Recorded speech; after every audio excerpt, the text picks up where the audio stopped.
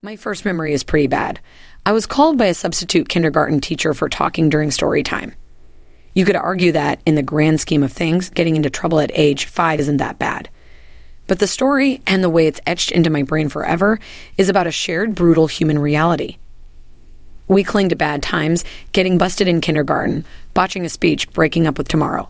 Of the ball feeling wordlessly judged by someone in richer clothes, feeling on a 3 or 2 count in the bottom of the ninth, with more force than we afford the good ones. Negative memories are monstrous beasts, gross, sticky octopuses that cling with fierce tenacity to the present. Science, Star Wars movies prove that negative powers aren't easily fought. Only the strongest and most disciplined minds can train themselves to destroy darkness with light. Related, why you need discipline to achieve the good life. I don't have such a mind. As such, success challenged me to learn this discipline, to commit to a solid month of positive self-talk, to see how it improved my mood to answer the question, can I strengthen my spirit? By simply focusing on good thoughts. I have no idea, but I know one thing starting out. During the Chicago Cubs' biting road to the World Series and the presidential election, if ever there was a time to test the power of positive thinking, this would be it. The idea of using affirmations has proven itself a tangible merit. David Sarwer, a psychologist and director of the Center for Obesity Research and Education at Temple University, often begins treatments by asking patients to talk to themselves in a mirror, prompting them to use more generous and supportive terms about themselves before proceeding. Start physical diets. Yet the first thing I learned about positive thinking is that the word positive is a big lie. Let's talk about what positive thinking really is, says Gregory Jantz, PhD, founder of the Center, a place of hope and author of 35 self-help books. I can tell myself a lie. I'm in Seattle. I can say it's not raining all I want, but that would be a denial of reality. Positive thinking is not about ignoring truths. There is nothing wrong with having negative thoughts, but you need to be aware of them and take advantage of them to improve your behaviors. It's not even about being happy. If your goal is to have a consistent positive feeling, well, no one has that. That's Courtney Johnson, PhD, a clinical neuropsychologist at Indiana University Health in Indianapolis. Our culture says we should be happy all the time, but that is not how we are wired. Negative emotions have meaning. They tell us important things. Sometimes things are really crummy. It's okay to have negative thoughts, but you need to be aware of them and take advantage of them to improve your behaviors. But there's good news. Johnson says it's a skill you can develop. It's one of those things that sounds easy in theory, but is probably extremely difficult in practice. So I asked Jantz what step 1 might be. Gratitude, says Jantz. If you start with gratitude, you start with a positive framework. Gratitude breeds humility, which breeds sensitivity to others, which breeds learning to respond to negative stimuli in positive and productive ways. Related TED Talks, do you want to be happy? Be grateful. If a friend doesn't return your call, you can respond in 2 ways, Johnson says. You can say to yourself, maybe they forgot or maybe they were busy and not having a strong emotional reaction. Or you can think, oh no, they must not like me, and the next time you see them, you don't talk to them. Jantz also has an example. If someone cuts off traffic to you, he says, you can either respond angrily or say, wow, this guy might be having a really rough day. You don't personalize things. If I live in a positive setting, I don't personalize. I never once got cut off in traffic and never thought about how the other driver's day was going. But science is science, so I decide to start each morning with gratitude. I wake up at 6 a.m. and immediately feel grateful for the tiny things. The roof, my job, the unusually hot weather, the way my youngest son stayed in bed all night to remember to schedule the coffee maker. In our nerdy clinical world, we call it an inventory, Johnson says. It's about recalibrating what we pay attention to. Positive thinking is linked to increased lifespan, lower rates of depression, to a stronger immune system, reduced risk of cardiovascular disease, and being invited to more barbecues. But these benefits come with a catch. You have told the time. It's not like exercising 3 times a week or deciding against a sporadic brownie. Positive thinking involves a never-ending process of catching negative thoughts, filing them in a mental trash compactor, and replacing them with healthier ones. Someone who suffers from chronic pain can wake up every day feeling bad and say, I'm in pain, it's my life, and it sucks. But these are thoughts, Johnson says. This pain doesn't mean you can't call your grandchild. The ability to think flexibly is what is helpful. Jantz says the approach is best done in groups.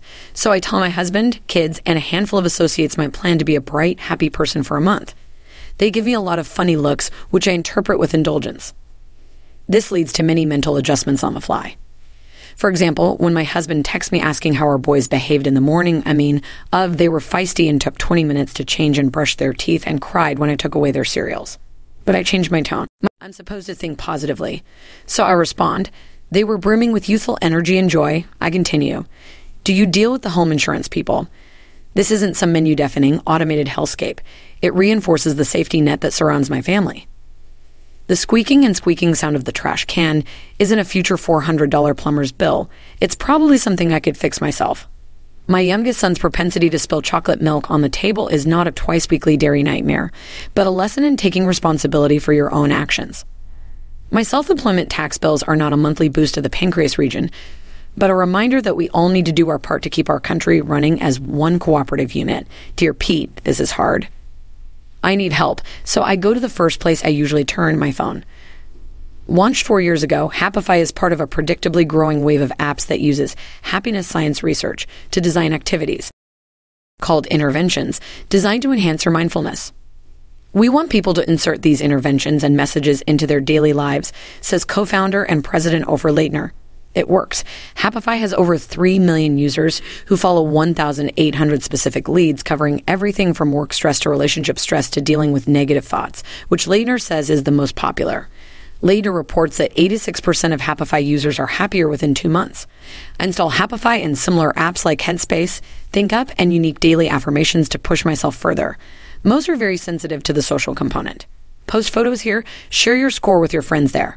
I also schedule my own reminders. For 3 weeks, I set my phone to ping me every few hours and remind myself to stop what I'm doing and be grateful for something, usually what was in front of me. A coffee related how to incorporate mindfulness into your daily routine. If your goal is to feel better all the time, well, good luck. Nobody understood that. And if you put pressure on yourself to feel a certain way, it won't work. But I worry that my self-imposed pressure to be happy is defeating its purpose. Is my mood artificial? And I'm afraid 30 days is too short to affect meaningful change.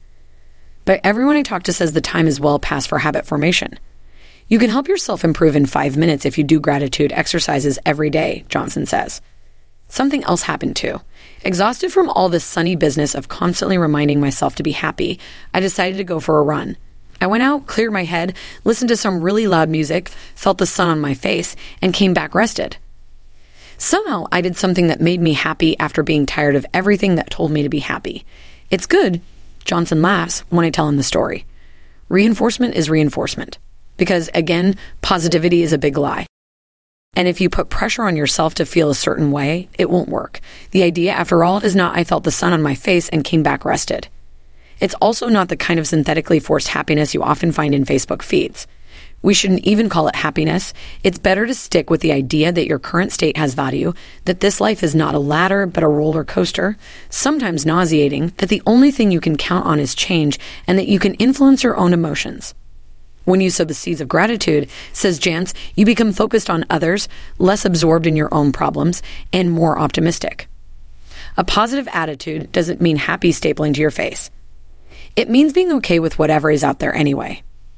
Related TED Talks. The Habits of Happiness. This article originally appeared in the March 2017 issue of Success magazine. Jeff V. Rabel plus post. Jeff V. Rabel is a freelance writer whose work has appeared in publications including GQ, Men's Health, Time, Billboard, and Bruce Springsteen's official site, because although he had many bosses, there is only one. He lives in Indianapolis with his wife and 2 sons.